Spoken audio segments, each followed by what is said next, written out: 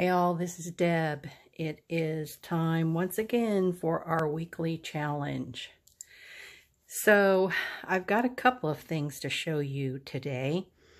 So I'm going to start with this 8.5 by 11 sheet of paper. You know how I love my digis. And so this is a way to use an 8.5 by 11 digi page. You'll want to cut all the white edges off. My printer has white edges. I guess there are some that do not, but mine does. So I have to cut those off. And this little patchwork that you see was an 8.5 by 11 piece of paper, a digi. And all the papers that I'm going to show you today are by Chapter One Designs. ChapterOnePapers on Etsy. It's a beautiful kit. French Florals, I think is what it's called. Anyway, so this is an 8.5 by 11 digital. And this is how I have cut it to get 2 journal cards, a bookmark, and 2 tags. So the first thing that you're going to do is you're going to cut your paper at 4 inches, and then you're going to cut it another 4 inches, which would make 8 inches. This part that is left over is going to make the bookmark. Then you're going to take those 2 4-inch pieces and you're going to cut them again at 6 inches. So now you're going to have 2 tags, 2 journaling cards that are 4 by 6, and your bookmark.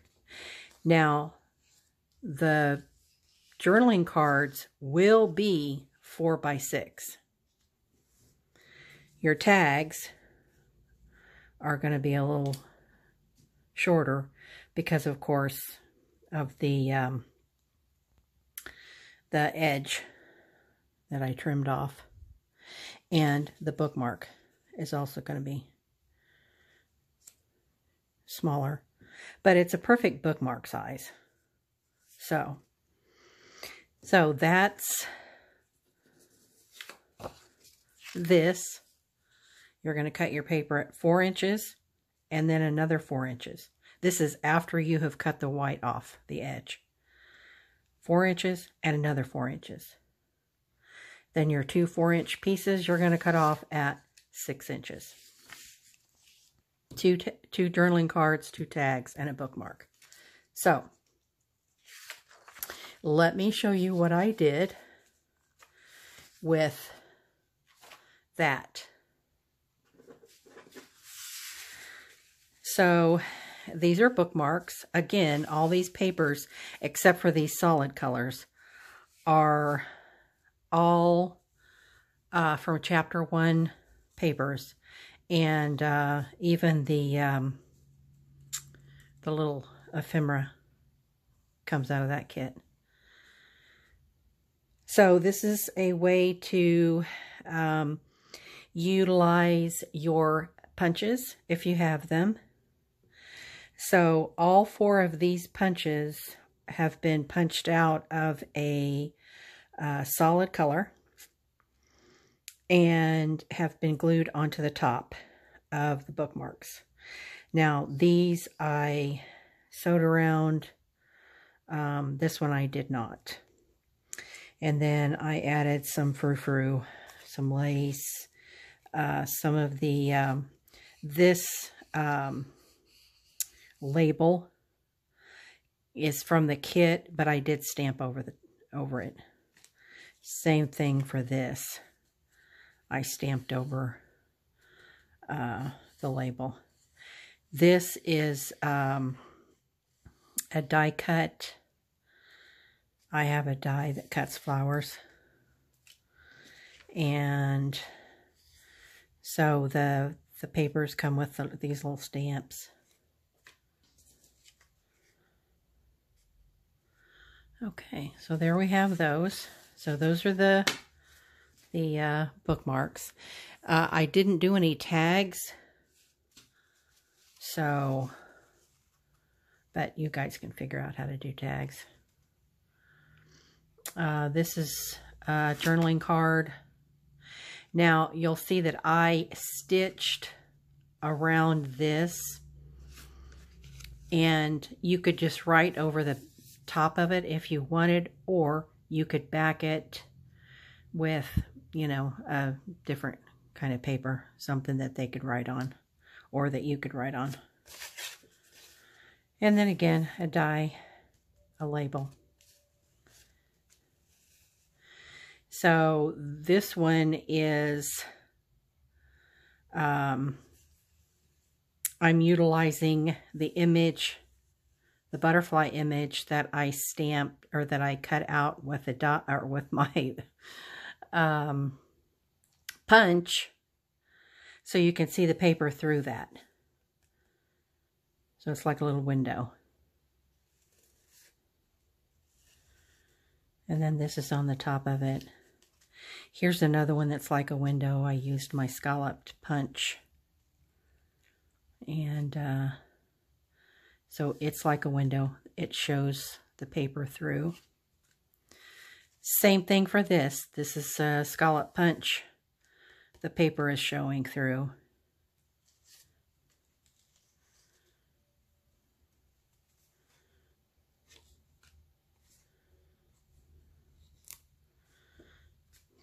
And then this one, I used my punch, and my punch, and I cut the scallop out, and then I put a piece of paper on the back of it to show through. So there's another idea to use your punches. And I haven't put this on anything, obviously, yet. So those are some of the ways that I've used the journal cards, the bookmark, and again, I haven't done the tags yet. Haven't made the tags yet. But I was running late this week and getting the challenge done. I knew what I wanted to do, and I've been working on it, but I've been having some other projects for the other group that I've been working on too. So just so many hours in the day, and I got to sleep sometimes. So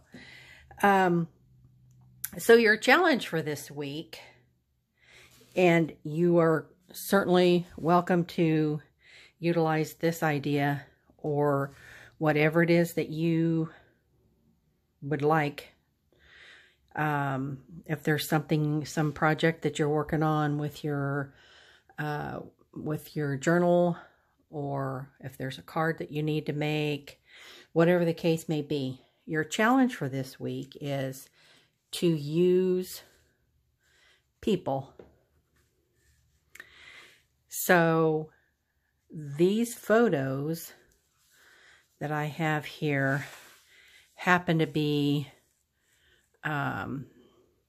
photos that are of my husband's ancestors.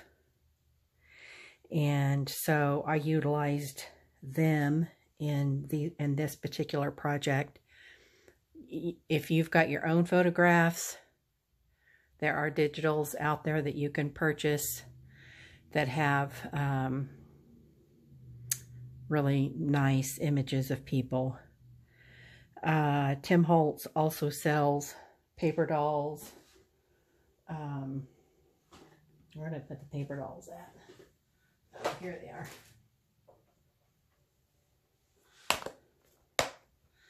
So Tim Holtz sells packages of paper dolls like this.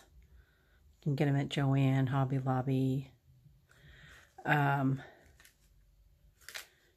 you can utilize something like that if that's what you prefer. Or your own photographs, like I did. So these are journaling cards. So they're 2 different sizes.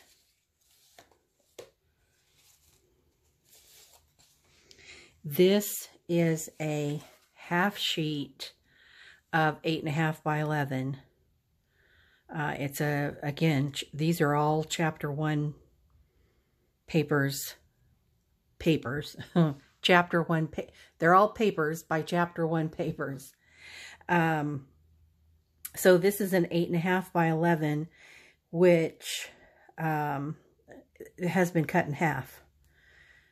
And then this one's a little smaller, maybe this thing. I think it's 5 by 7. Yeah, it is. It's a 5 by 7. So I've again utilized the dies.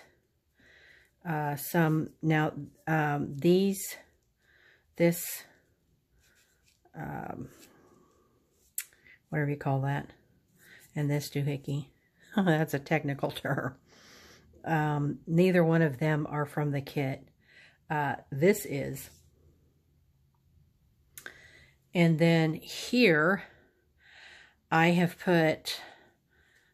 utilized some dotted Swiss lace. This is cheesecloth. And I got this ring it's like a belt ring. I got that at Hobby Lobby. And then this one, I put a little piece of that dotted Swiss frou-frou. And then this has the, in the background, it has the cheesecloth. I've got all different colors of cheesecloth that I got at Hobby Lobby. And then I also got these. These are very interesting because they are 4-pronged, whereas typically a brad is got, you know, like the 2 little legs that spread out. This is actually for fabric. I got it over in the Notions at Joann, and it's got 4 little prong things. So you could even use that with fabric. Anyway, this is also a smaller size that I used for this young man. And I used, this is music paper. In fact, there are no Chapter 1 papers in this, on this guy, with this little fella here. These 2 sisters have got a velvet ribbon, some of the florals, and then this is embossed. I've got an embossing folder, and so then I embossed the paper, and then I took a ink and went over the top of it. Well, at first I cut it out of so I took a whole sheet of paper and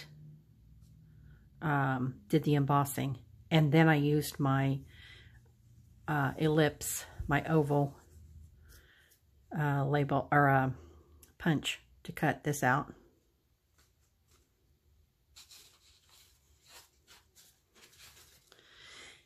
And then these sisters, I took so this is the paper, and I took that dotted Swiss, I guess it's lace, and I just put it over the top of it to kind of soften the colors, which I think turned out really nice. And then put them over the top of it in this little frou-frou thing here. And then this little girl on her bike, again, this is Chapter 1 paper. I like roughing up my edges. I roughed all the edges up, and most of them as you can tell easier by this one, I used Distress ink and ink the edges. This one I didn't want it to be inked, but I heavily distressed the edges so that it's all bendy and foldy because I like that look. I think it looks really neat. And then I added some eyelet trim lace on the bottom. And then, you know, since she's on the road, she's going someplace, I put a postcard on there. So, or this is part of the digitals. So, and I've got a little piece of the cheesecloth and the dotted Swiss on there to add some interest. So that is your challenge for this week. If you want to utilize this idea to do it, that would be great. But your challenge for this week is to make something and include people. So, if you have any questions, please let me know. If you have any comments,